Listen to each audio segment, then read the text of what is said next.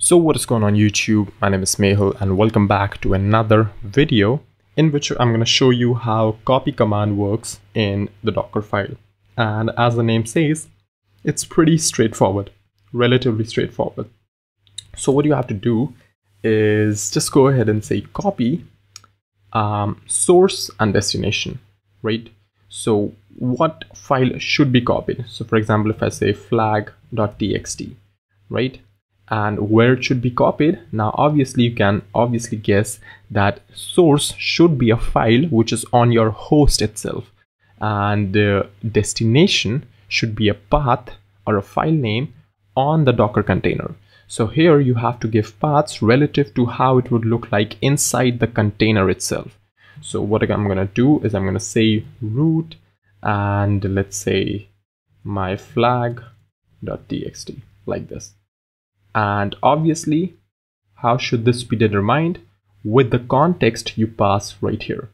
So you can see right now I passed in a dot. That means I'm inside this Docker folder. That means this flag should be looked inside this folder itself, right? So if I write, hey, I was just on the host machine, right?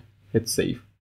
Now, when I build this image again, what's going to happen is that it would, while creating this image, would actually copy this file as well.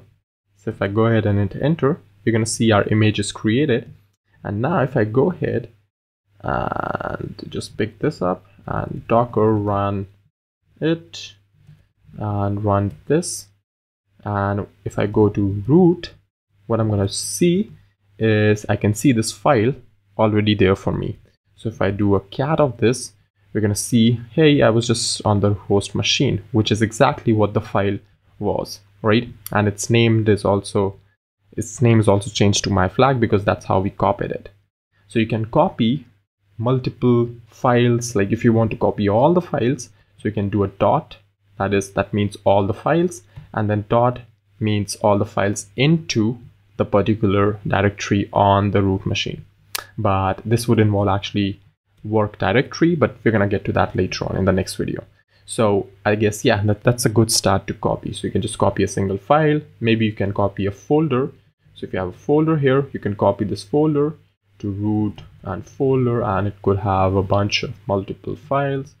For example, this could have 1.txt, 1 and 2.txt, 2, right? And now if I just go ahead and exit this and build this image again, run it again, you can see if I go to root, we have a folder here and we have 1.txt inside this with 1 and 2.txt with 2, right? So pretty decent, pretty handy, command.